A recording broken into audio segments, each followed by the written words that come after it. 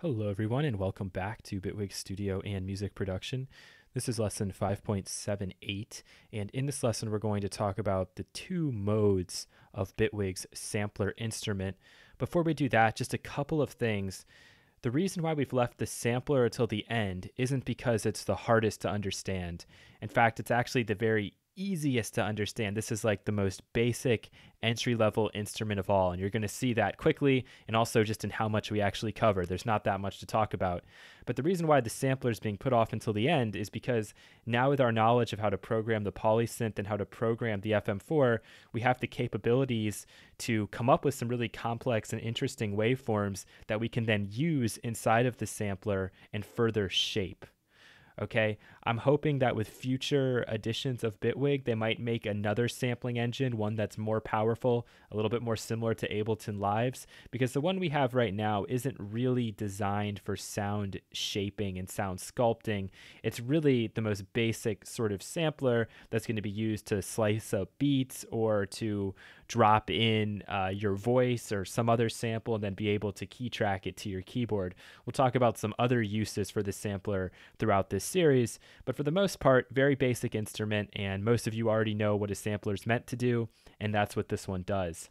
There are some problems with it, and I'll talk about those. There's one really big problem with the instrument that actually crashed my whole computer, and I'll show you what that was in maybe a later video so you don't run into the same problem I did. But basically, I got the Mac spinning wheel of death, and there was no way I could stop, so I had to actually physically shut down my computer, and it slowed everything up. It took like 20 minutes for me to open up Bitwig again. So I'll tell you what that is, and it's something that you'd think would work and wouldn't cause that kind of a problem. So here we have the sampler. Right now it's not in any kind of mode, but you can see that there's a little backslash here, and what I like to call the two modes of the sampler are single sample mode and multi-sample mode. So if we just drag and drop a sound that we have, we're going into single sample mode here. And now if I turn this on, I don't need this guy anymore. Well, maybe I'll keep it for later, but we can hear that these sound exactly the same no matter where I'm playing on the keyboard. So that's the sound I generated out of the polysynth. I've dropped it into the sampler, and now no matter what key I play, that's what I'm going to hear. The only difference is the amount of volume coming out, and that's because we have velocity sensitivity turned on. If I pull that down, identical. We're also not in mono mode, which means if I play two keys, we're just going to double the amount of power here. Or I could play one and then play one slightly later. And you can hear how those waves are being put out of phase, which is a pretty cool effect, a good thing to use if you're drawing in a MIDI clip and you want to kind of evoke that subtle bit of detuning and stereo widening. You'll be able to do that like so. But what we really want to do is turn on key tracking. So how do we turn on key tracking for our single sample mode? It's really easy. All I have to do is hit this keyboard right here, and we'll be able to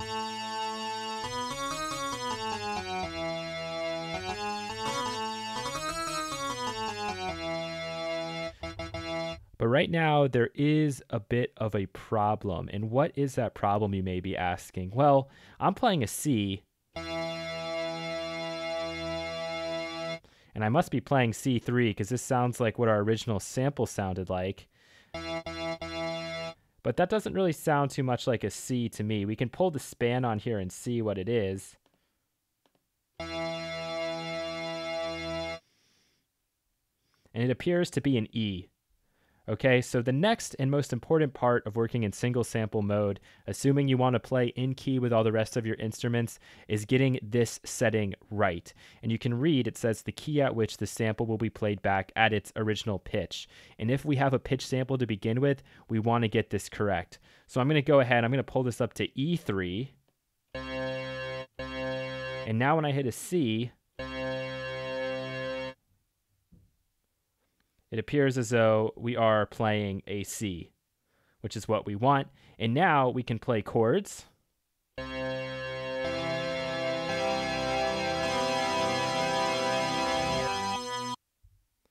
but you heard how all of those things were cutting off. So right now our sample is literally just playing back until the end, and then it stops. And that's not very useful if we're trying to come up with something that's like a subtractive synthesizer. We'd like to be able to hold this down indefinitely and then have our own amplitude-based envelope controlling how we're playing. So what am I going to do here? Well, what I'm going to do is I'm going to turn on loop mode. Loop mode is right here. And now what I can do is try to find a part of this waveform that I can loop. So I'm just going to randomly set this in like so. I'm also going to pull the end of the sample back to the end here. We can zoom in.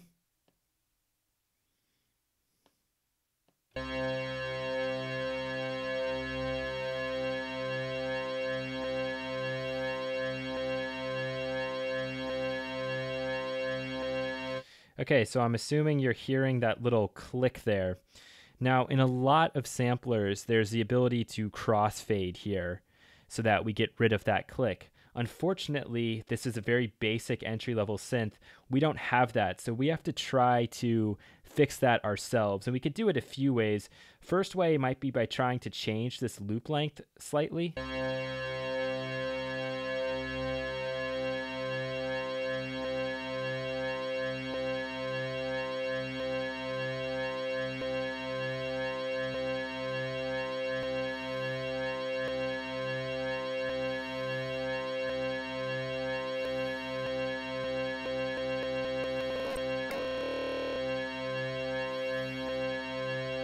All right, that's not seeming to work for me. So what I'm going to have to do is I'm going to try to zoom in on this really, really close. And this is very finicky here, so bear with me.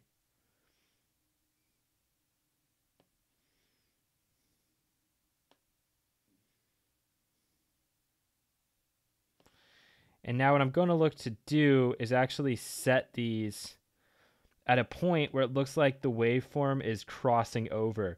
Now, because this is a detuned instrument, getting rid of that click entirely is probably going to be impossible, but we'll see if we can get it close.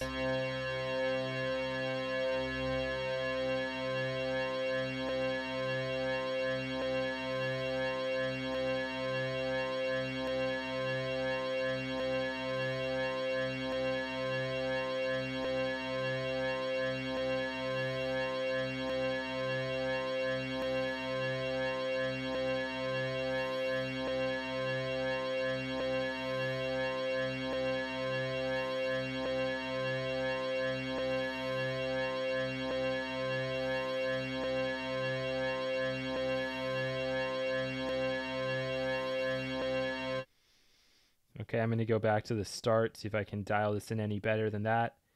I may not be able to because this is detuned.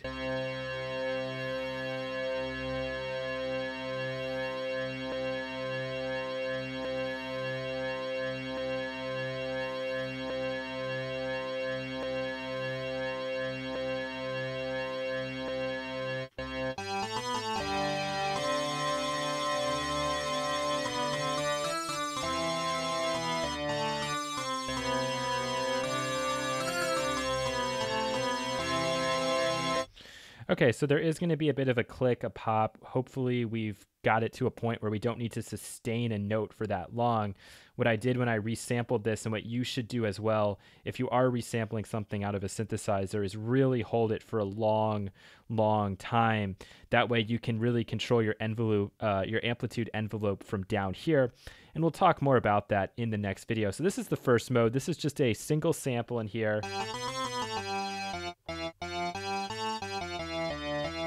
That I can play back in key track.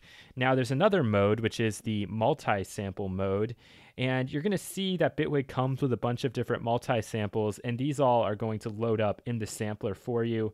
I think every single one of these presets in here is a multi-sampled instrument. So we can go to keyboards, and we can look in here, and let's take a look at the Rhodes. Why not? And right away, you can see that something has changed. We no longer get a display for where our waveform is. Instead, all we have is this little navigation panel here. So we could go through and change the presets, but we can take a listen to this one.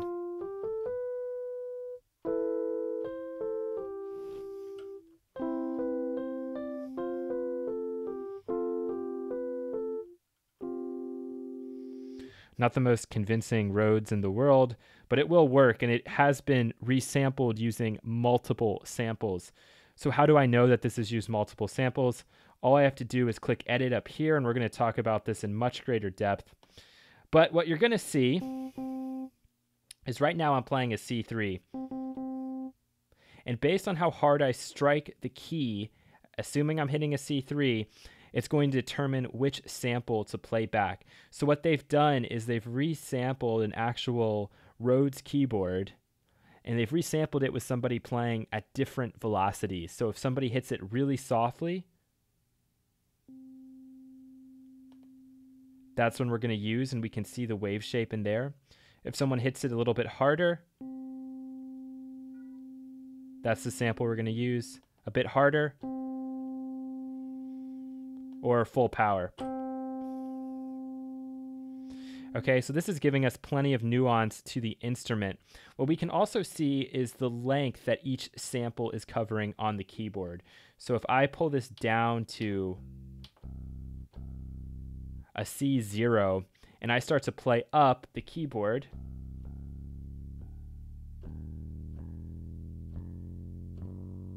we can see it's taken me quite a ways to actually get to the next sample, meaning that this sample here was put in at an E0, okay? So C, D, E, and it's tracking both up and down here to the F0 and back to the C0.